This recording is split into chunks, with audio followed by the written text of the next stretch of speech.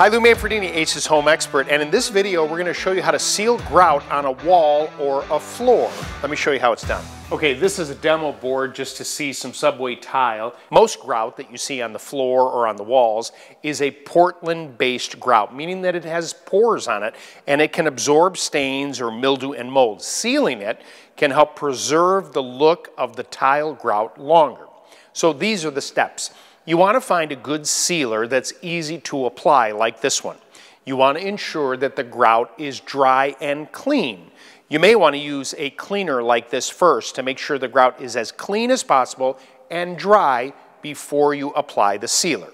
Then you're going to take the sealer and spray the grout lines and allow it to absorb. After about 3 to 5 minutes, you're going to wipe the excess away and allow that to dry for about an hour. Then repeat these steps 3 more times, wiping away the excess.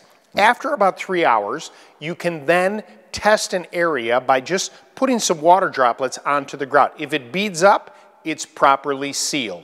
If you don't see that beading, apply a little bit more sealer, wipe away, allow to dry, and you're done. How often you seal the grout depends on the surface. If it's a floor, it might be something that you want to do once a year. A countertop, also once a year. A backsplash, probably only once, since it's not going to get that kind of wear and tear.